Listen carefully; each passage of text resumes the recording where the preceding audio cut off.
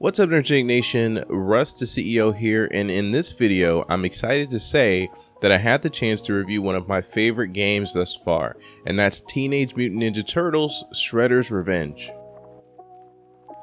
In this Teenage Mutant Ninja Turtles: Shredder's Revenge review, I will be discussing the story, the gameplay, difficulty, and the characters. I will say at the start of this review that I thoroughly enjoyed this game. In fact, I'd have to say this is the first title I've reviewed that I've given a 10 out of 10. That's right, I spoiled the rating at the very beginning of this video, but stay with me here. You may be wondering why I'm rating this game so high. Well, this review is here to answer that and most importantly explain why Shredder's Revenge is so much fun and why I encourage you to try it if you haven't already.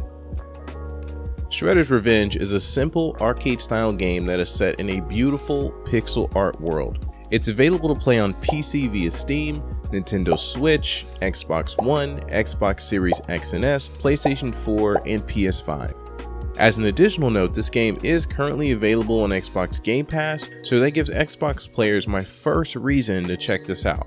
Now, Shredder's Revenge story isn't too complicated. Shredder, the Ninja Turtles' main and most popular villain, is out to take over the city and get his revenge on the Turtles. It's up to Leonardo, Raphael, Michelangelo, and Donatello, and a few popular friends to stop him and his various minions. Now, you can play this game by yourself or choose to join up with friends online. Up to 6 players can join and help each other complete either the story or the arcade modes. At the start, you'll choose which hero to start your journey with and can switch between them later in the game. Now, as you play, you'll unlock additional lives, health, and special abilities to use during battle. You'll need to complete the 16 levels, collect various collectibles, and beat the boss at the very end of each level. Like I've mentioned already, Shredder's Revenge is super easy to jump in and play. You only need to master a few basic movements and button combinations, and you'll be on your way to defeating foes in no time.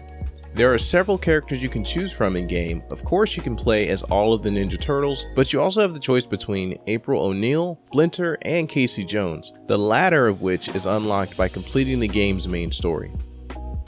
Now, the movesets between each characters are virtually identical, but each character's style will differ. They each have their own super moves and special abilities which can be upgraded through playing in either the story or the arcade modes. Now, I did spend time with each playable character, and a few of my personal favorites were Leonardo, Donatello, April O'Neil, and Casey Jones. Your character choice does not affect the overall story, as it's implied that all of the characters are participating in this battle. I recommend playing with a few different ones from the start to determine which one best suits your playstyle. There really isn't a grind mechanic in this game, so don't worry about whether or not to spend too much time with each individual character. As you play, you'll unlock individual power-ups for each one, but this really is just a small detail and it won't hinder you from having any fun no matter who you select to play with. There are collectibles that can be gathered throughout the levels, so pay attention to any random moving doors and hit many of the objects during the levels to find them, as you can get points that count towards your overall character growth and unlocks. All of the levels start out throwing various enemies at you, and at the end, you'll have to complete a boss battle. It's not until the latter part of the game where the format is switched on you, but this really only happens in one level, but I won't tell you which one as I don't want to spoil this for you.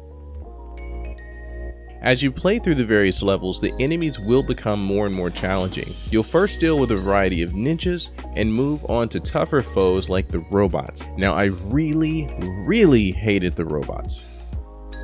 All of the enemies you encounter will have some type of pattern or special way to defeat them, and as you play more, you'll easily be able to pick this up. Now, where the game can get really tough is how many enemies come your way and at what point in the level they appear. My advice is to do your best to not die, as once your lives are depleted, you will have to start the level over. I personally did not find Shredder's Revenge too difficult. Games of this style are generally known for their difficulty, but I only had trouble during the latter levels. Now, once I had the pattern of enemy movements down, I only had to worry about simply not being overwhelmed. Now, I am thinking of making a companion video to this one where I will provide tips for new or struggling players, so if you'd like that video, feel free to comment down below. But for this video, I'll leave you with one tip, and that is simply to not waste lives if you can help it. You'll encounter a boss fight at the end of each level, and these fights are not too difficult, but the key to winning much of these is patience and timing. You will only have a brief moment to attack each boss, and you'll spend the majority of the time dodging. As long as you are patient and take your time, you should be able to defeat the bosses with relative ease. I did enjoy the boss fights overall. The only one that I'd say was a little underwhelming was the final boss fight. I won't mention any spoilers, but I'll say that the final boss seemed much easier than some of the lesser bosses I fought.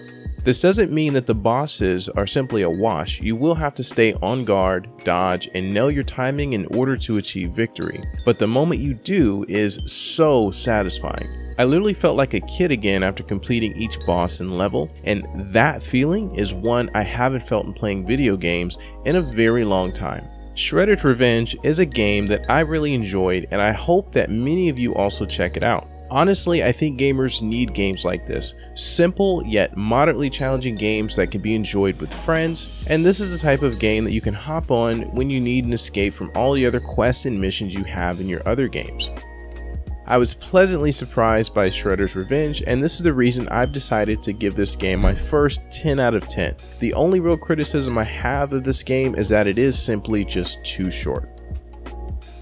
Thank you all for watching my Teenage Mutant Ninja Turtles Shredder's Revenge review. Is this a game that you're excited to play after watching this review? Let me know by leaving a comment below this video. Follow Nerdgenic for more great content, and check out the 2 videos on screen now if you'd like to see more of my gameplay reviews. Thank you so much for watching. I'm out.